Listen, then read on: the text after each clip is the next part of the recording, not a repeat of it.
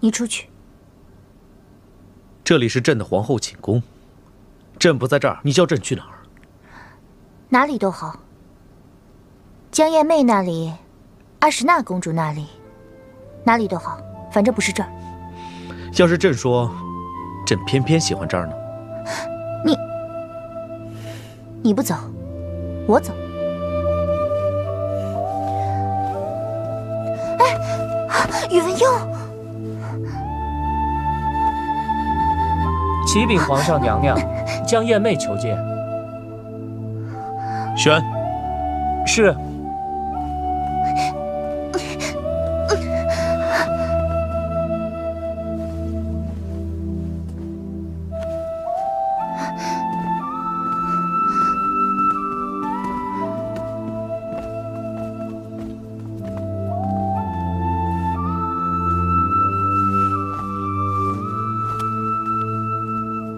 参见皇上娘娘。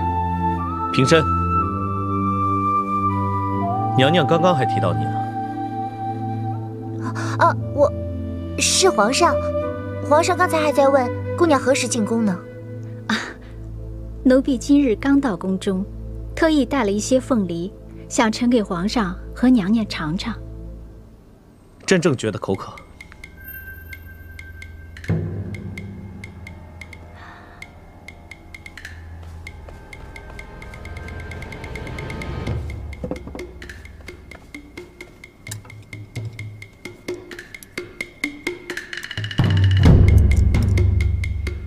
青锁，你不吃吗？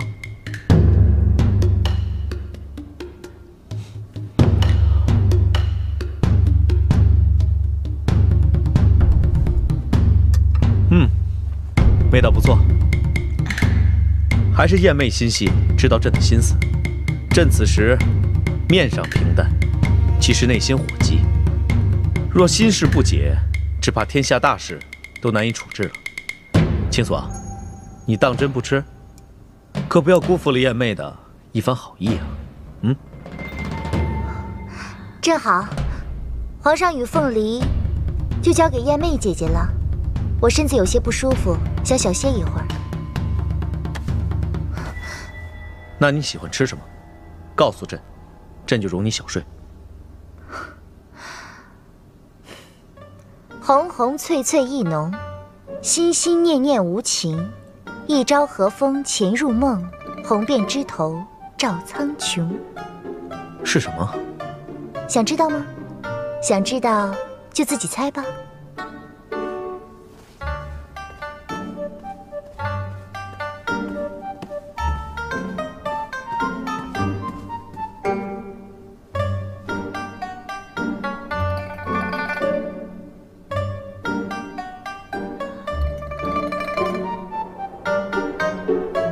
奴婢本是想去拜见娘娘，没成想坏了皇上的心情。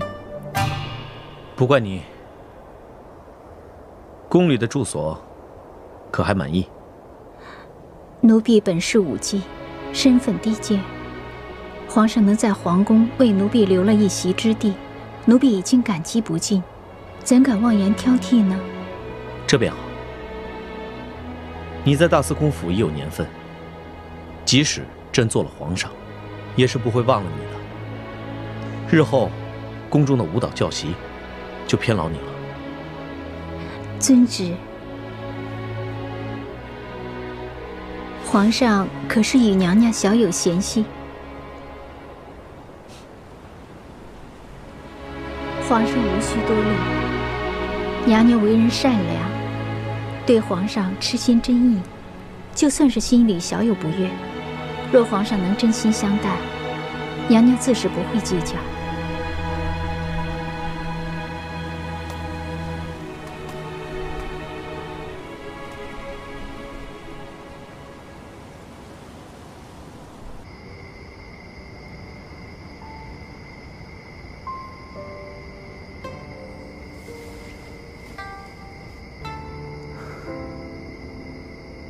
周国大局初定。 宫廷争斗，自然是惨烈万分。青锁，你还好吗？长公，没想到这场逼宫，非但没对周国造成混乱，反而让宇文邕诛杀了宇文护，掌握了朝政大权。宇文邕表面风流，实则心思沉稳，是个劲敌。你我虽以公事为名潜入周国，实非心存敌对之心。日后双方是敌是友，还要看宇文邕的举措。殿下说的是，可我得到消息，周国政变，我朝边界驻军发动对周攻击，战火延绵，已拿下数个城池。唯有殿下所辖之地军民遵守齐州盟约，全部驻守边境。哦，看来齐州两方之战势不可挡。不止大齐，连突厥也蠢蠢欲动。我得到消息，突厥与和亲为友，宋金队伍与大军皆已到达边境。宇文邕要多一番思量了，要么和亲，要么腹背受敌。可是，宇文邕既然没有爽快的答应，倘若他答应和亲，形势骤变，周国与突厥联盟自然会危及大齐安危。殿下，还是先回金庸城再做决断吧。哼，幸而你我来到大周，事关国事军情，此等良机不容错过。殿下的意思是，刺杀突厥公主。宇文邕不答应和亲，那是他咎由自取。若是他答应和亲，你我便多待几日，趁宋钦队伍接近长安城之际，刺杀突厥公主。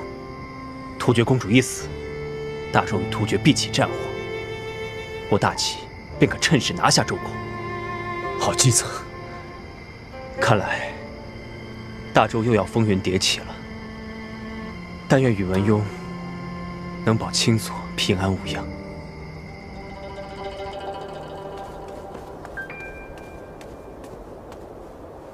娘娘，你怎么来这里？害奴婢好找。何苦来啊？皇上不过是兴头上的一句话罢了，何必搞得这么僵？皇上2天都没来寝宫了，再这样下去，真要被那江夜妹夺走了。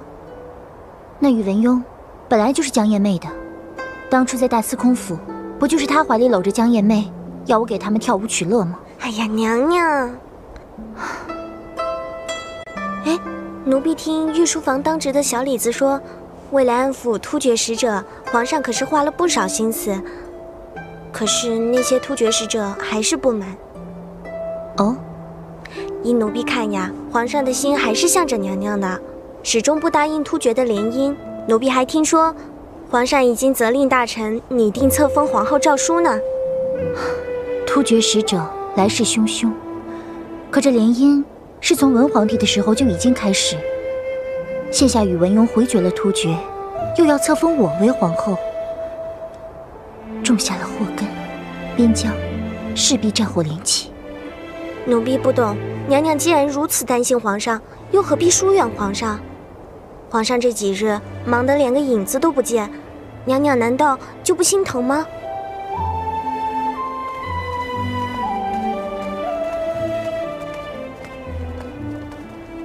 娘娘，参见娘娘。免礼。这是在做什么？娘娘还是进去看看吧。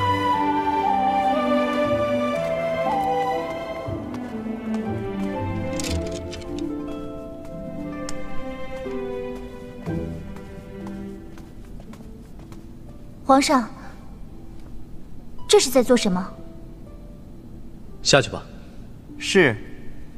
你来的正好。朕今日发现御书房空气不好，所以朕要在此地批阅奏章。你怎么不喜欢啊？无妨，你按日常自由行动，当我不存在便是。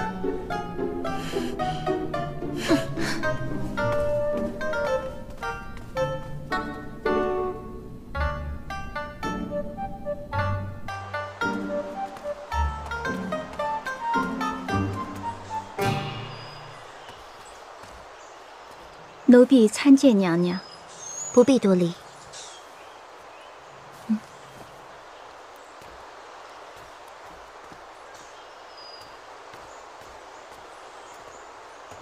我第一次进皇宫的时候也是舞姬，所以你不必拘束。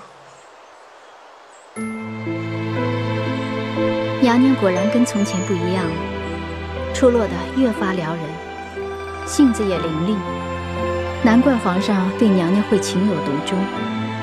听说皇上正在准备册封大典，要册封娘娘为皇后呢。情有独钟，不过是他为了征服女子的手段罢了。娘娘如此，是错怪皇上了。奴婢看得出，皇上对娘娘是情真意切，关怀备至。皇上风流倜傥，在大司空府时不算歌妓舞妓，但是烟云阁就有30几个侍妾，虽然不比皇帝的后宫，可也差不多了。那又如何？皇上穿梭其中，怡然自得。直到夫人出现之后，情形便发生了变化。其实，皇上时常不在府中，即便在府中，他也对娘娘假作冷漠。可背地里总是喜欢问奴婢一些关于娘娘的事情，奴婢无缘接近娘娘，便从侍从丫鬟那里打探到一些关于娘娘的消息，讲给皇上听。皇上望着远处，嘴角却带了丝笑意。奴婢侍奉皇上已有数年，知道该如何投他所好。只是那一丝笑意，奴婢就知道，皇上对娘娘是真的不同了。现在他做了皇上，依然钟情于娘娘。奴婢知道，就算是假的，奴婢这辈子再也没有机会装作被皇上宠爱了。假的？装？娘娘有所不知，这些侍妾与舞姬，其实都是皇上在做大司空时的幌子。皇上一心为了先帝，在宇文护与众大臣之间左右逢源，为表无志风流，特地在这些人前表示对奴婢等人的宠爱。其实大司空与我等有约，那只是做戏罢了。你为什么要跟我说这些？难道你怨恨我吗？还是你只是他的说客，替他说些好话罢了？不，奴婢不敢。奴婢只是有些失落，若不是亲眼见到皇上对娘娘倾心牵挂，奴婢恐怕还会对皇上抱有幻想，以为只要努力，总有一日皇上会真心看上奴婢一眼。即便是做一辈子舞姬，奴婢也愿意。可是这一切终究是痴心妄想。那日在大司空府的亭子里，皇上将我揽在怀里，逼娘娘跳舞。可奴婢知道，皇上的手是冰的，他一直忍不住想要上前呵护娘娘。奴婢不知道，在娘娘和皇上之间到底发生过什么。但是娘娘，你真的很幸运。像皇上这样的男人，原本就把爱情看得很轻，可是他一旦对女子痴情，就一定是极深极深的。这对娘娘来说未必是好事。皇上的爱即使极深，便是把双刃剑，很容易伤人伤己。他越是在乎娘娘，就越怕失去娘娘。但自古君王为了天下便失去了自由，也许到头来加注到皇上身上的，只怕是痛苦。何况天下间的男人都是一样，得不到的才是最好的。皇上除掉宇文护，权倾天下，世间上哪个女子不趋之若鹜？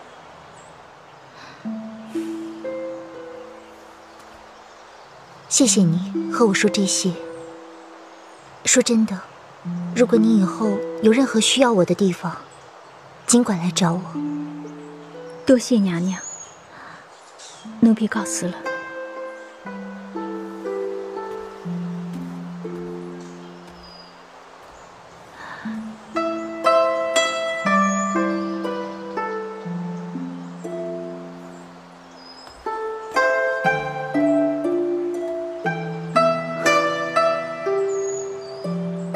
自古君王为了天下就失去了自由。经过了这么久，我选择留在宇文邕的身边，难道是错的吗？时间或许是一种解药，也是我现在正在吞服的毒药。我该如何面对宇文邕，又该如何自处呢？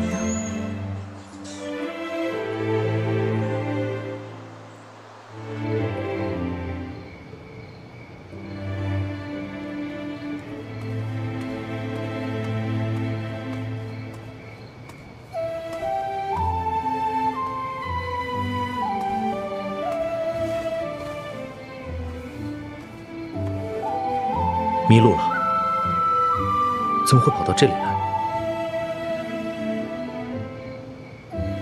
你猜对了，皇宫这么大，我一个弱女子又能逃到哪里去呢？青锁，你相信天意吗？你迟迟没回来，我担心你自己逃了出去。我派了许多人在宫中找你，可真正找到你的人，却是我自己。那不过是赶巧而已。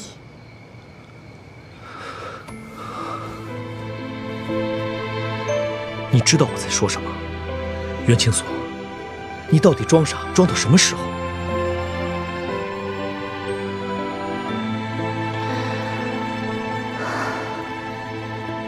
曾经一心想要逃离，如今兜兜转转又回到了原处。这一切真的都是天意吗？可是为什么天意却不告诉我以后的路该怎么走？也许今天所经历的一切不过是他朝的一场空欢喜罢了。怎么会是空欢喜呢？你知不知道，从来没有人给我这样的感觉。只要你在我身边，我就欢喜。哪怕你什么都不说，什么也不做，我也会觉得心安。青锁，我说过，如果你不相信天意，那么你可以相信我，我自会为你安排好一切，把世上最好的送到你眼前。我是不信我自己。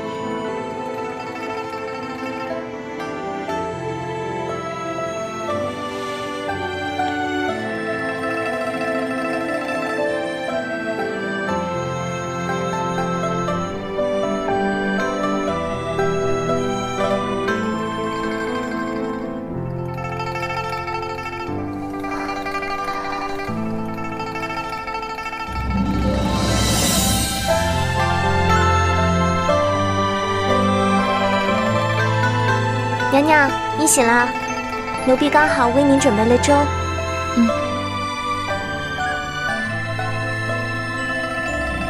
昨夜是皇上将娘娘送回来的，不晓得在哪里摘了这把花。哦，娘娘不心动吗？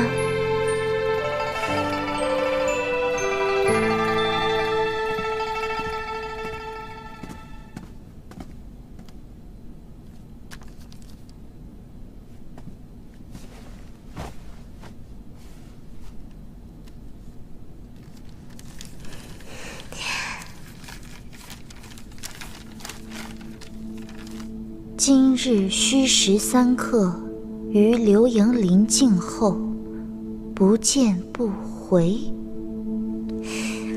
娘娘，这是皇上昨夜留下来的。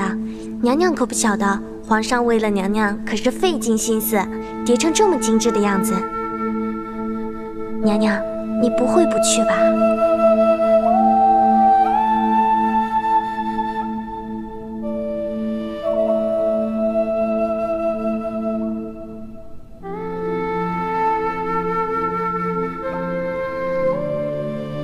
娘娘，娘娘怎么了？没事。陛下，今天外面天气不错，我想作画。啊？哦。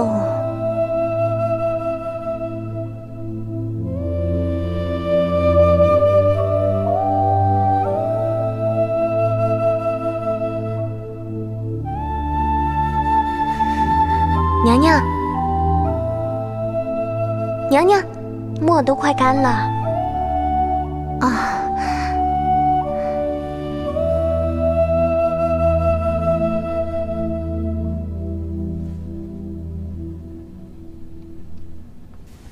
哎，娘娘，你这画的谁啊？不会是皇上吧？我哪有画他？我画的是我的兄长。哦，兄长。奴婢怎么没听过娘娘还有个兄长啊？我说有就有。碧香，这画画的不好，拿去烧了。烧了？这画的这么好看，烧了多可惜。倒不如赏赐给奴婢吧。你要它做什么？奴婢要拿去挂在屋子里，日思夜想。原来咱们娘娘还有这么一位风流潇洒、英明神武的兄长。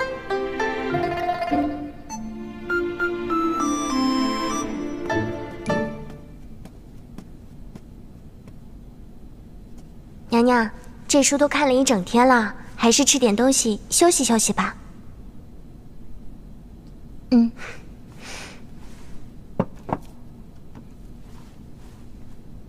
哦，亲亲者额，在彼中阿，既见君子，乐且友谊。娘娘，奴婢记得午膳前娘娘就看到这句话了，怎么现在还是这句啊？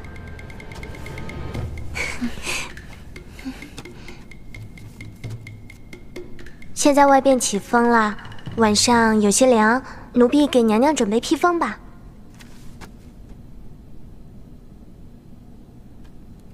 这样的天气，要是天黑了还在外面等，一定会冻出病来。我要去看看老楚，给他送件衣裳。哎，碧香，你帮我拿支茉莉花来。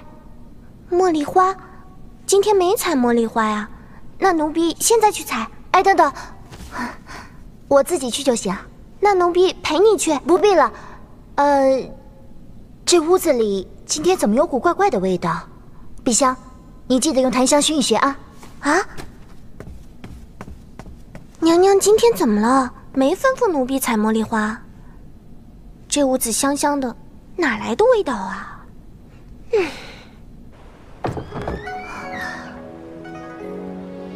哇，好多夜明珠啊！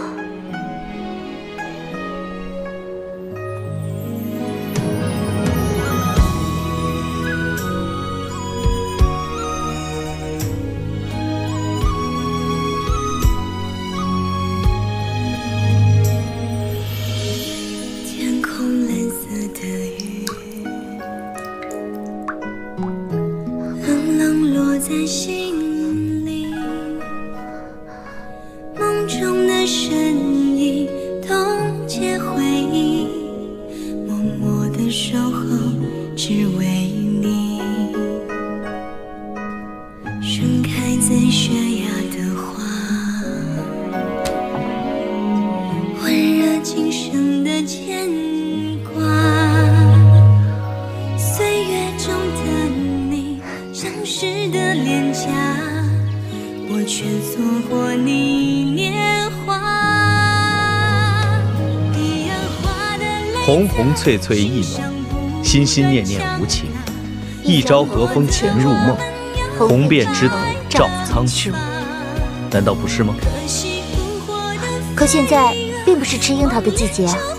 这些并非是这树上结的樱桃，我派人去采购了樱桃，趁你睡觉的时候，派人将樱桃挂在树上。你不会怪我吧？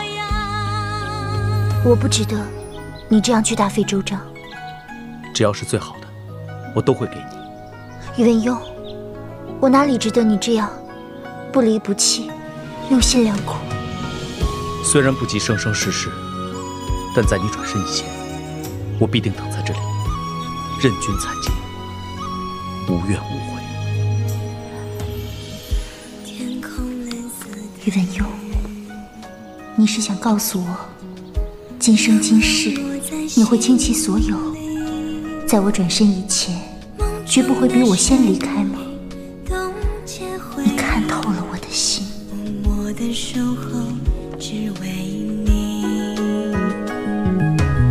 盛开在悬崖的花，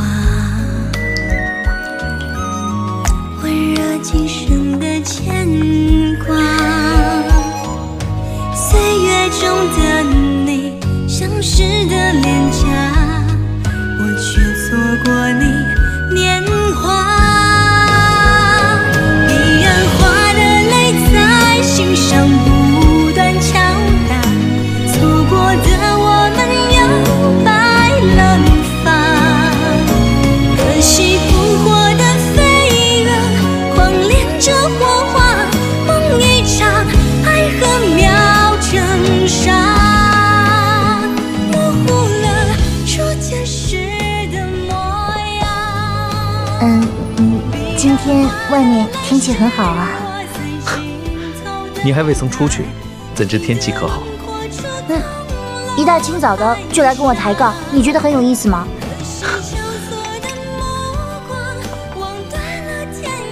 来，把这个喝了，我特意命让好了。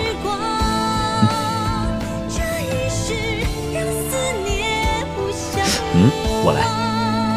这一世让思念互相忘。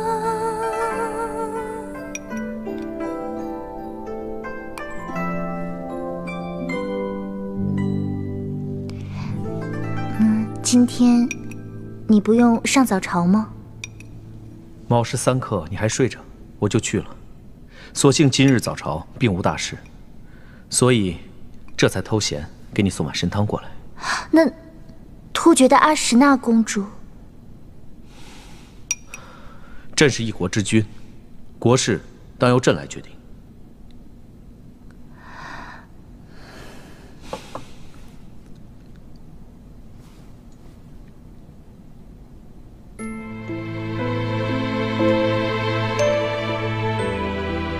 记住我的话，我的心只有你一个人，今世来世永不相弃。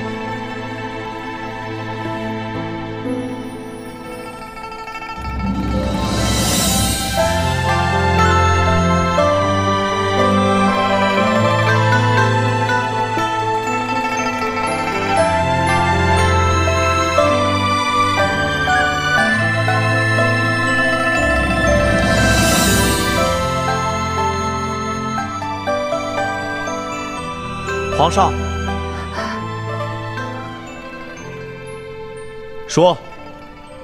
皇上，大臣们在御书房外等候，说有要事要回禀皇上。国事要紧，我马上回来。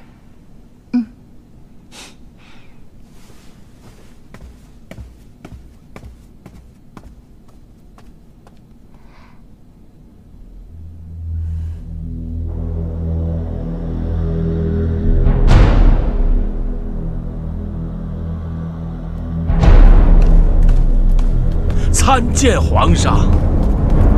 万岁万岁万万岁！众爱卿这是做什么？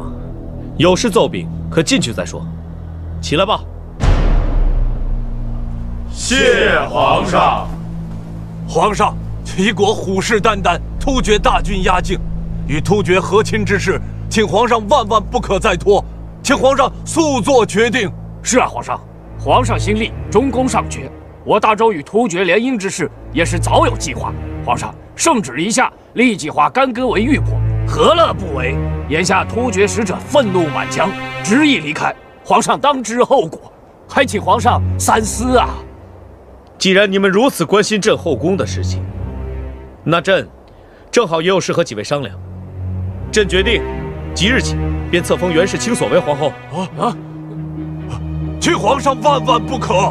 皇上当以国事为重啊！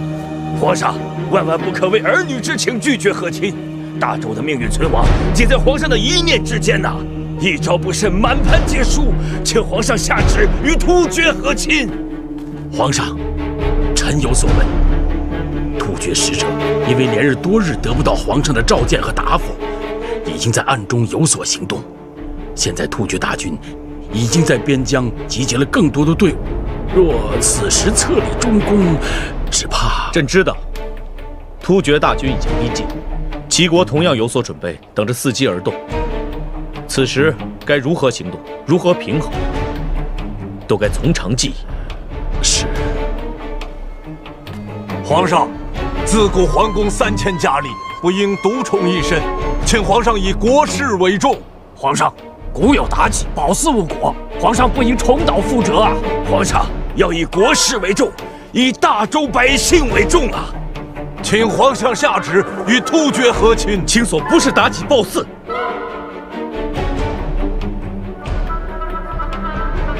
朕乃一国之主，倘若连一个女子都保护不了，谈何保护我大周，保护我大周百姓？皇上，事情危急，请皇上早下决断。皇上不做决断，臣等愿长跪不起。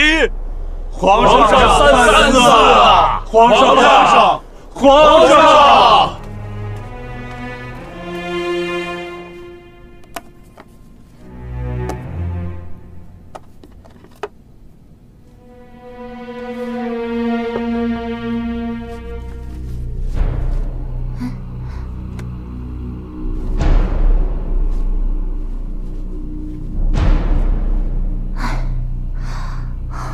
为什么这么心神不宁？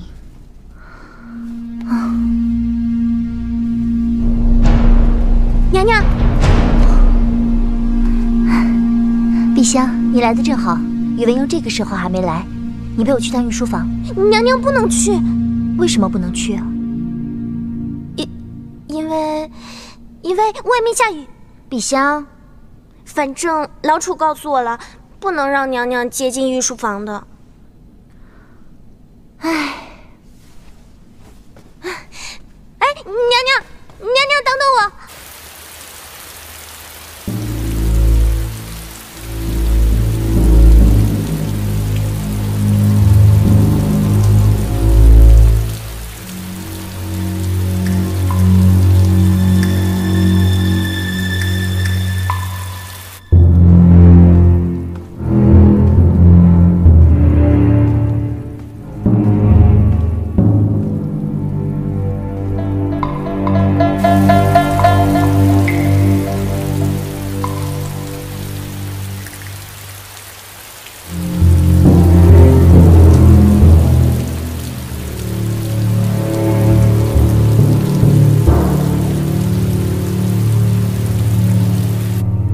皇上，卑职去劝了几次了，那些大臣都不肯走。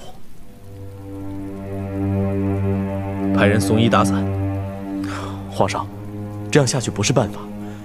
青锁娘娘与皇上情深意重，怎么会为了一个中宫之位让皇上陷于不义，让大周陷于危险？怎么，你也赞同朕迎娶阿史那公主？不，但情势所迫。徐司徒以几位大臣用尽方法，突厥使者只肯逗留到明日早朝。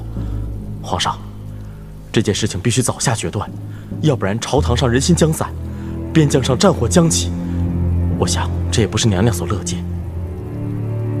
朕绝不能负青所。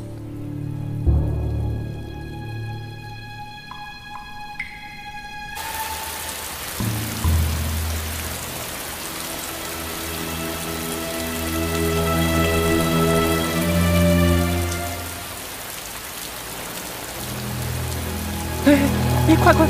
快点！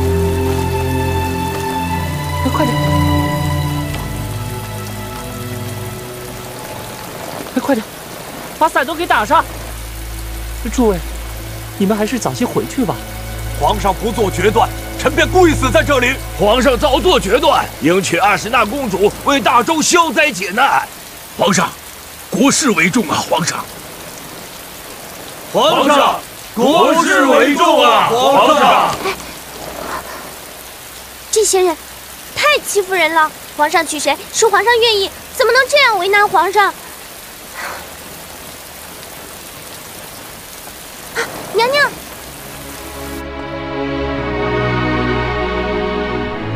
我说那帮大臣真是吃饱没事干，下那么大雨，还不赶紧回家，留在这里触皇上的晦气。娘娘，你不必担心，皇上那么聪明，这事儿肯定能解决。参见皇上。皇上，外面天气有些凉，我去给您准备热茶。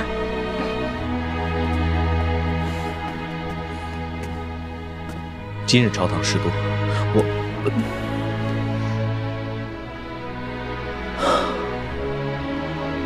我不好，让你久等了。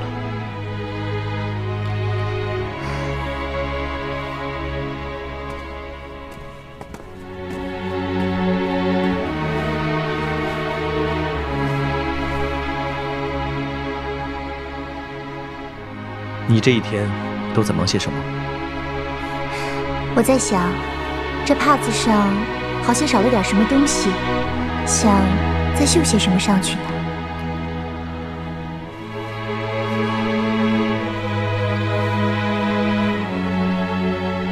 我倒不觉得，可能是我的绣工太差了，将这帕子缝得走样，所以才叫你觉得少了什么。好了，来，我还准备了你喜欢的桂花砂糖糕，你尝尝。还是青锁知道我的心。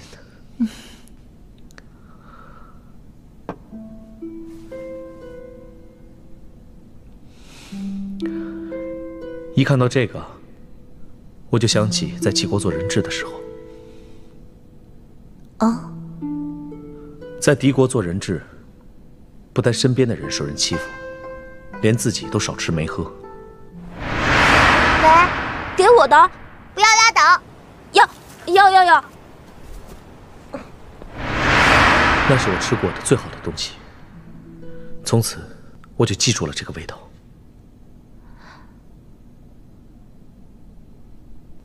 青锁，啊，你怎么了？啊，没有。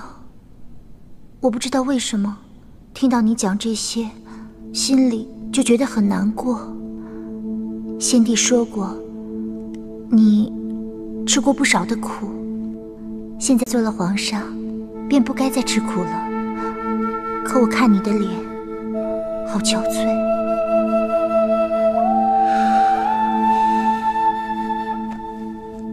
只要你能在我身边，就什么都是甜的。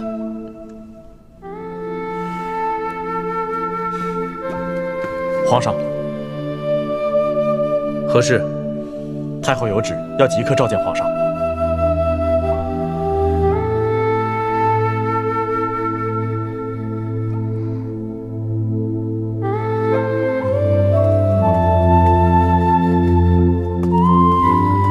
这是怎么了？皇上，太后刚才淋了雨。淋雨？这不怪他们，你们下去吧。是。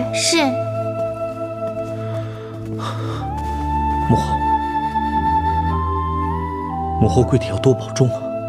哀家只是想知道，淋在雨里是什么滋味儿。母后，我亲眼看着孝敏帝薨逝，看着明帝也走了，我不想再看着大周朝流血。皇上，你心里如何想的，我最清楚不过。你重情重义固然是好，但大局当前，你可是一国之君呐。儿臣明白。你的心思母后明白，可母后的心思你可明白？儿臣不能。太后的心思，皇上自然明白。臣妾参见太后。免礼。谢太后。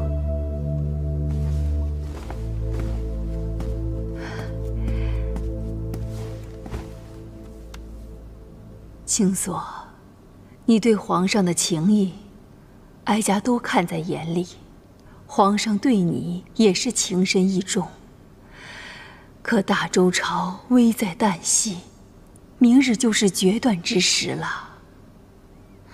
臣妾明白，皇上比臣妾更明白。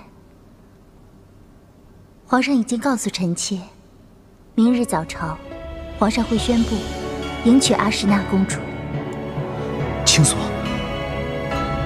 兹事体大，皇上怎会为了儿女私情耽误了国家大事？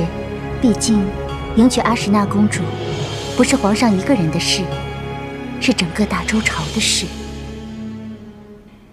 青锁，这正是哀家所乐见。皇上没有看错你，好孩子啊！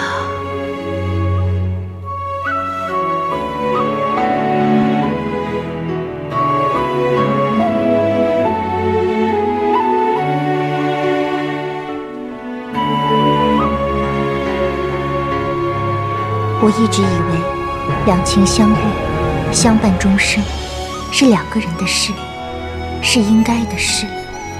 我会给你。可是我错了。青锁，我的世界只有我自己，可你的世界不止你一个。